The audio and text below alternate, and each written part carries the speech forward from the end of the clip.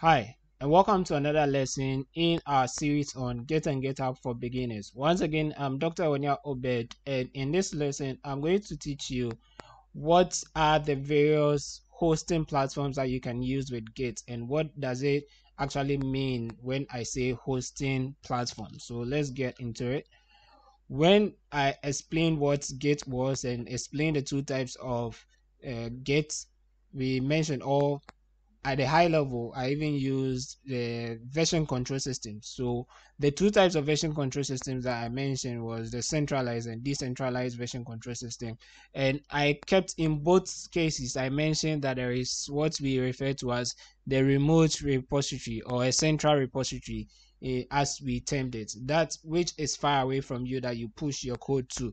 Okay, so this particular one, there are now websites that are available or platforms that are available where you can push your code to. So these are the platforms that we are referring as hosting platforms for Git. So there are platforms that are Git enabled. Remember, I said Git is a technology that enables you to do what? Source control or version control, as we call it.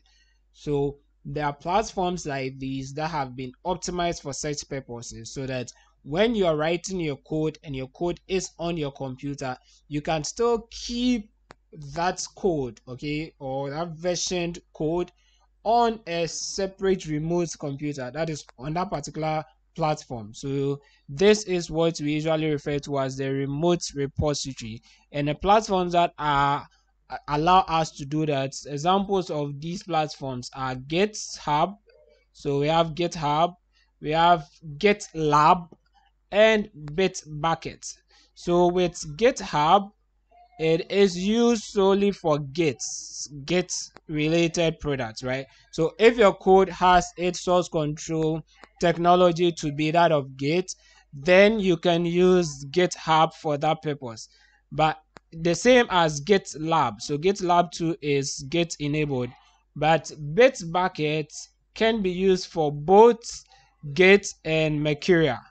So whether you are using Git or you are using Mercurial, you can use Bitbucket. And in our next lesson, we are going to look at GitHub. We are going to narrow down to GitHub because that is what the most common one and it's free to use. So we are going to narrow down and learn how to use GitHub to host your Git enabled code or your source controlled code, which is being controlled with Git as the underlying technology. I hope that makes sense. So essentially, if you're asked what GitHub is that platform that you are going to use to store or create that backup of the code that you're working on, so that anytime that you need it or even when you're away from your computer, you can still have access to the code that you are working on.